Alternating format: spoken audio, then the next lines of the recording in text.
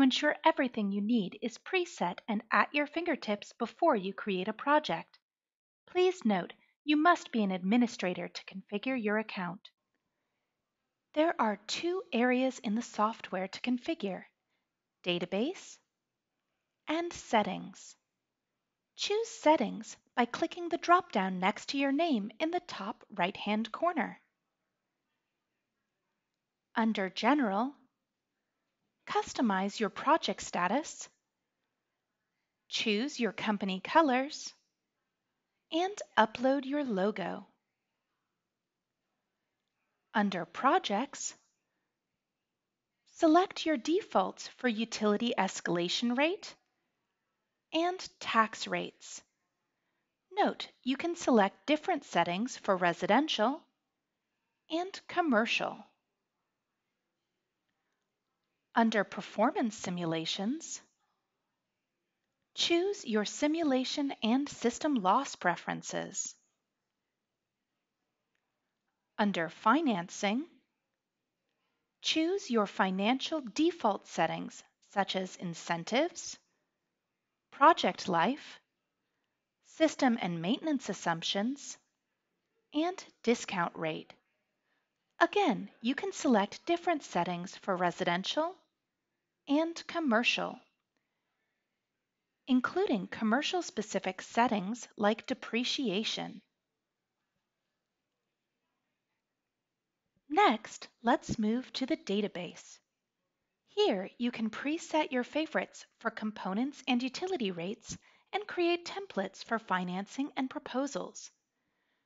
Select the type of component, such as module or inverter.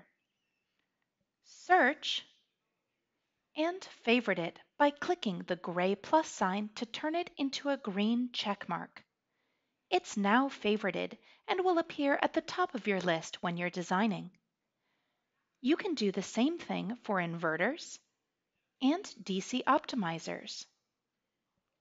For utilities, you can favorite both the utility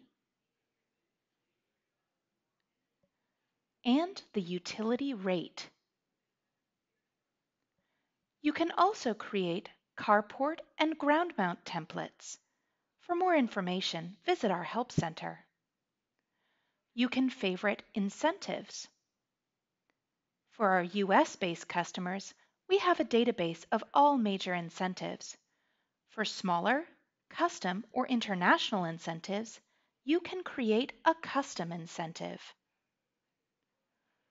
You can add custom financing products for loans, PPAs, and leases. Cash will always be calculated for all projects. For more information on creating financing products, visit our Help Center. You can customize and create proposal templates. For more detail on customizing your proposal, visit our Help Center. And you can set up default setback requirements in jurisdictions. Just add a jurisdiction, choose a city or state, and enter your setbacks. These setbacks will apply by default for all projects created in that area. For more help, check out help.aurorasolar.com or email support@aurorasolar.com for any questions.